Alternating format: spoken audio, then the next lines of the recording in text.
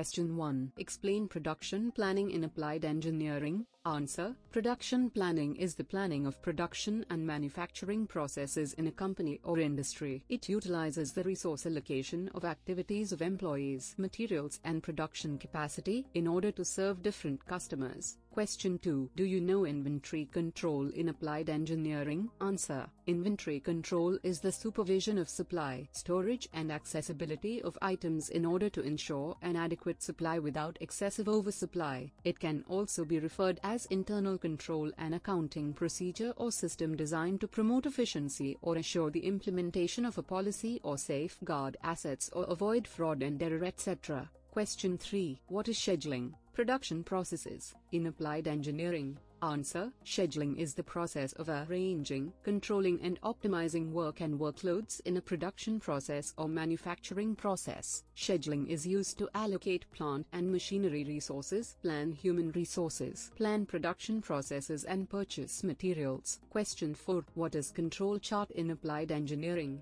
Answer.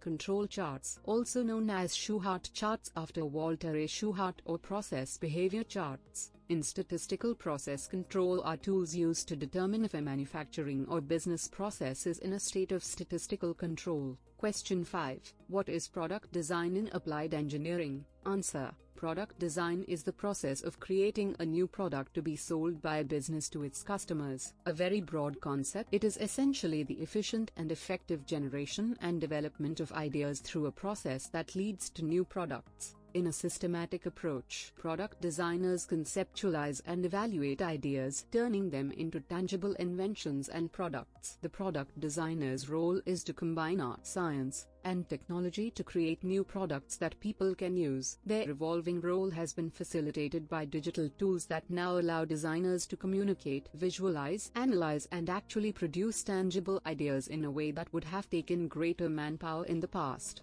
Question 6. What is applied engineering sciences?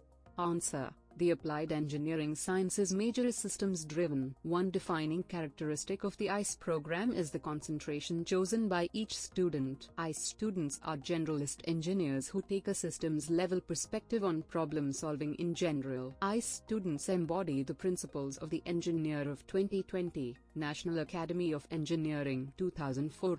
The Engineer of 2020 visions of engineering in the new century, especially on being broadly educated in engineering, being an effective leader and communicator, and being a lifelong learner. Question 7. Tell us, can you solve problems with your hands as well as your head? Answer. It's one thing to tackle engineering problems in a theoretical, cerebral context, but often you've literally got to get your hands dirty to make something work the way it's supposed to. Question 8. Tell us, are you keeping pace technically and technologically? Answer. Just because you felt technically and technologically up to date 2 years ago, it doesn't mean you'll be viewed that way today. If you want to be taken seriously, be able to share a detailed listing of thoughtfully chosen continuing education activities with the interviewer. Perhaps you're pursuing your professional engineering license, or maybe you're completing a short online course on sensor technology. Question 9. Do you know when to do Start ICE coursework 1 centered MSU? Answer. As part of the College of Engineering, most ICE students take EGR 100 during their first or second term, right alongside other students in the College of Engineering. In addition, many ICE students have the Core experience as their home base for the freshman year. Core is a residential, living learning community serving College of Engineering students. It's a residence hall experience but with a twist. More than 60% of the students in the hall are engineering students. The first ICE-specific course you will talk will be ESC 210, taken during the second term of your sophomore year. This course focuses on globalization issues and provides you with your introduction to systems modeling and systems thinking. Question 10. Tell me, what is occupational safety and health regarding applied engineering? Answer. Occupational safety and health, OSH, also commonly referred to as occupational health and safety, OHS, or workplace health and safety, WHS, is an area concerned with the safety, health and welfare of people engaged in work or employment. The goals of occupational safety and health programs include to foster a safe and healthy work environment.